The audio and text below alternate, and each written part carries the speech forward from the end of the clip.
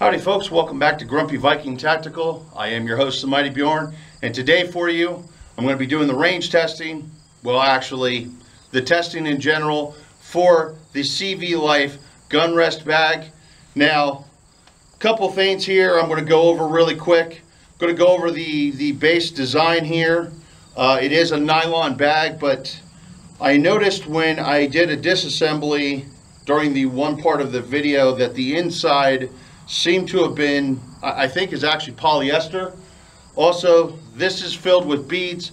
This came filled with beads. And I'm going to talk more about that in a little bit here and go over some more about the testing. But also, as a really quick disclaimer, a spokesperson actually had reached out to me about doing tests and a review on this product, and this is said review. This is going to be the full range review. I'm going to show how the bag works out at the range and give you my thoughts and everything else. That being said, when I discussed things with them, I told them that I'm going to be perfectly clear and honest with my audience about the bag, give my thoughts about it. There was no money exchanged. The only thing that was exchanged was said product. But anyway, folks, let's first take it back to my house.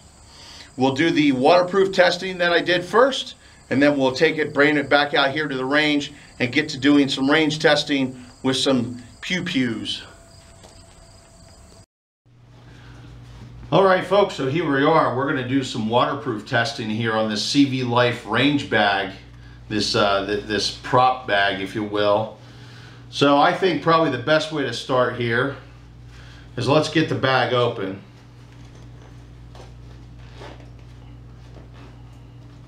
They really make it hard to access the zippers on this. That's actually one part I'm not thrilled about.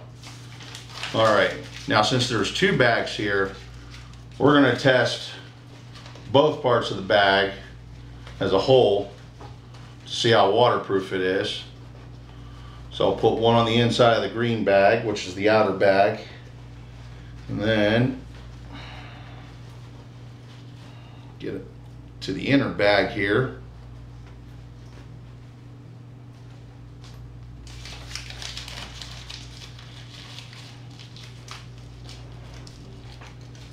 Do a little bit of origami and shove that in there.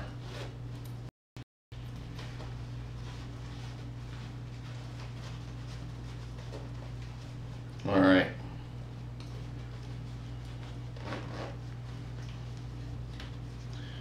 Now I'm sure the inner bag will pass the first test here. We got two tests going. All right, so roughly here's where the paper is. So let's take our handy dandy squirt bottle. Squirts just like the type of girls in my favorite videos.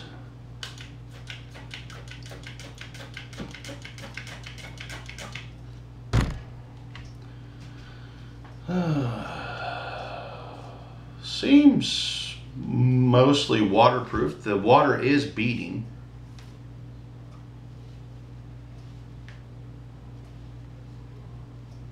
All right, let's give that a little bit of a wipe down here. Wipe my hand off. Let's open up the bag and see if the paper's wet.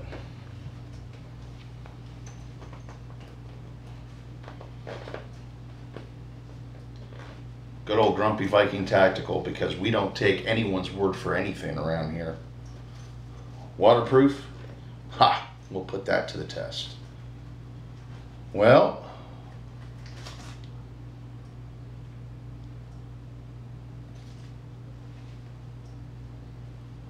it seems like it survived the first test. So I would say arguably that's pretty good to test it for, per se, rainwater. But let's get this bag as wet as Lisa Ann's bedroom.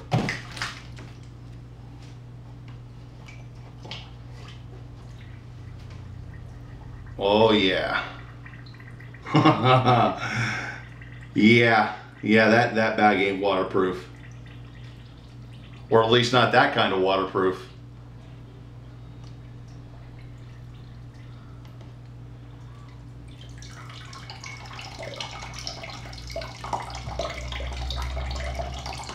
See, you can't waterproof a zipper, folks.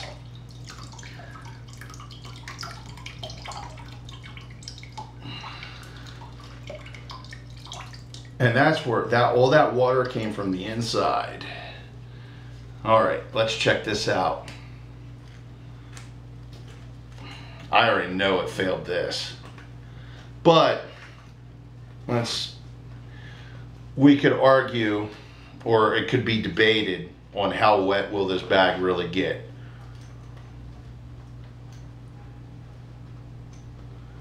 All right, well, that's soaked.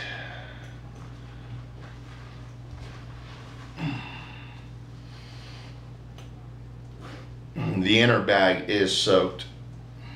I can't find my origami. Hold on a second here. Did it soak all the way through? Oh, it soaked all the way through. The beads are wet. They're sticking together. They're stuck on the paper. You know what? Yeah, they're stuck on the paper. So, yeah, I mean, waterproof.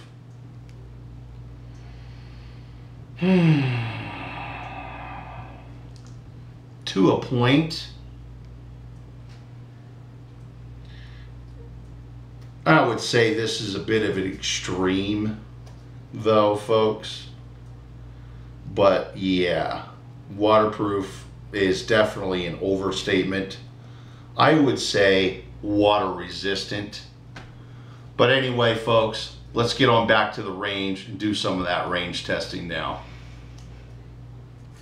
All right, I think the first place to start here with the CV Life gun rest bag is, well, to use it as a pistol rest. I have my T-Sauce Raider here, chambered in 45 ACP, and the reason I picked this pistol is because this actually has the classic 1911 style lanyard loop here on the mainspring housing.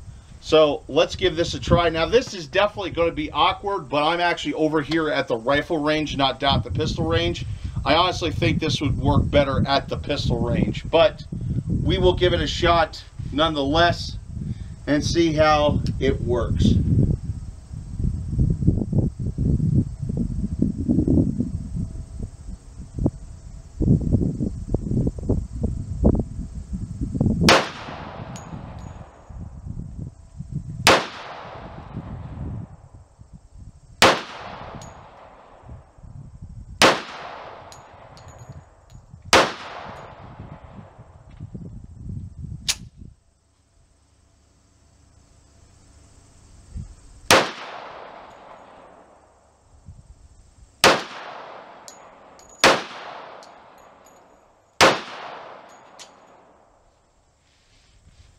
I did feel it move around a little bit, but yeah, I mean, it worked pretty good as a rest point.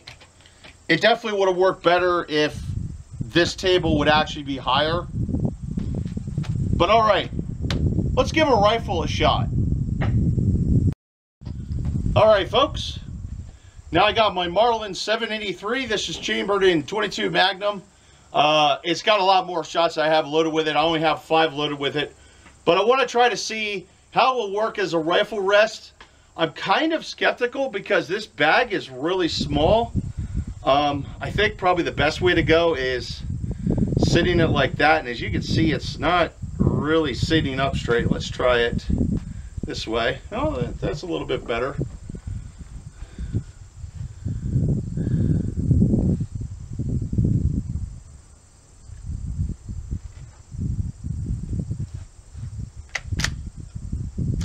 Make sure I have a round chambered first.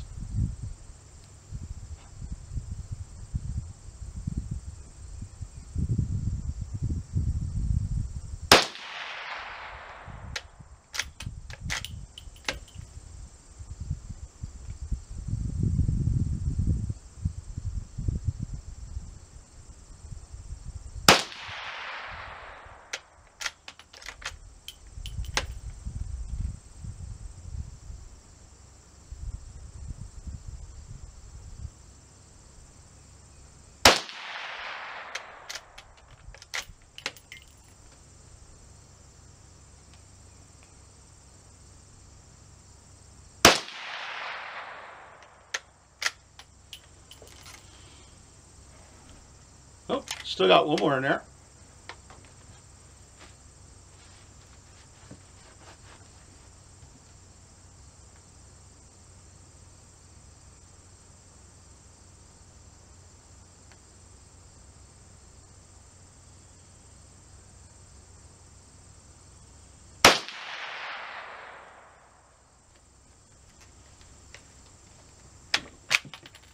Okay, now the rifle is clear.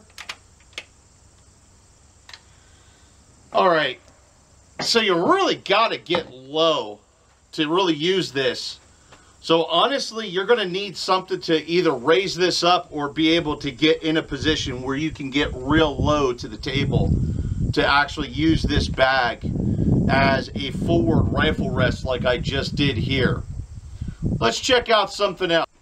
All right, so another thought I had for the bag was, what about an elbow rest? Usually when I fire an AR-15 or a rifle in general, I don't usually use it as anything as a barrel rest. Most of the time I'm holding my rifle like so.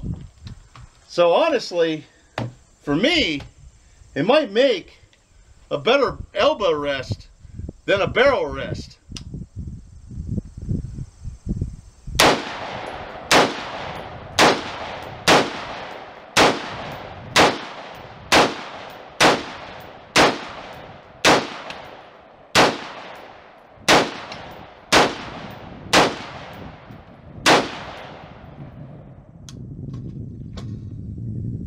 Yeah, I'd say it's a really good barrel rest.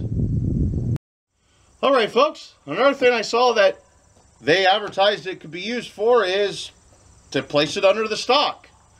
So let's check that out. Now, that being said, it took me a few minutes and quite a bit of finagling to actually set this up with my bipod. I had to make multiple adjustments to the bag and the bipod and the whole 9 yards. But let's give this a shot and see how it goes. And this is my Winchester Model 70 Sporter. And I'm still, as you can see, I'm still trying to make adjustments to both the bag and my rifle to make this work. So it's really,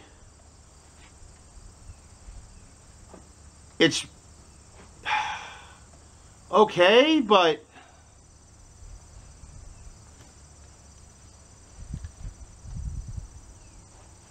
you know what?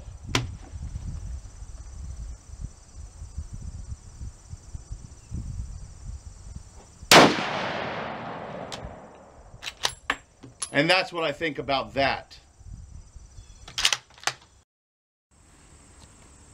Okay, so far with all the testing, what I've seen is waterproof. That's a bit of an overstatement. I would argue water resistant. As a pistol rest bag, yeah, I would say it works pretty good for that.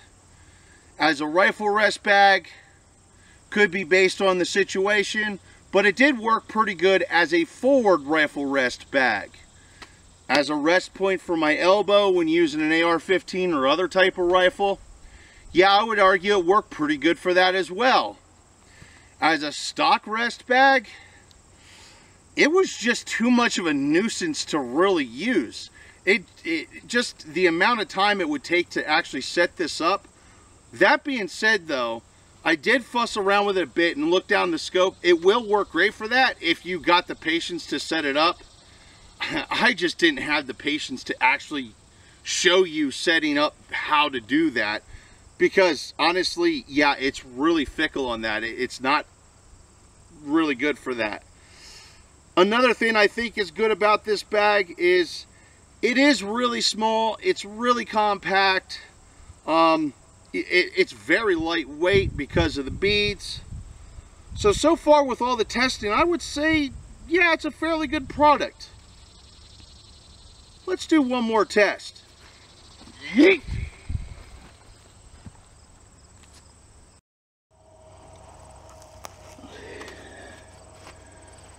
Well, let's check the inner bag, but it looks like zipper stayed shut. Of course, it is a pain in the butt to get to the zipper. That's the other thing about this bag I've noticed.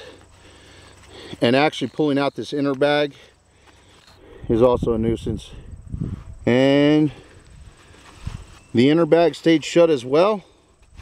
You know what, for abuse, short of throwing it at a brick wall, I would say it's good enough. Now when it comes to the price tag of this bag, that's really up to you, but yeah, you know what, if you're looking for a really small gun rest bag, I don't think it's a bad option, honestly, especially because it's tiny and lightweight. Anyway, folks, I'm going to wrap this video up at that. Hopefully you all enjoyed it. Thank you very much for tuning in. Also, really quickly, to the Patreons, thank you all very much for your support. It does help me out. It's additional funding for the channel and things of that nature. It helps with ammunition upgrades, etc. And also everyone who likes, comments, and shares.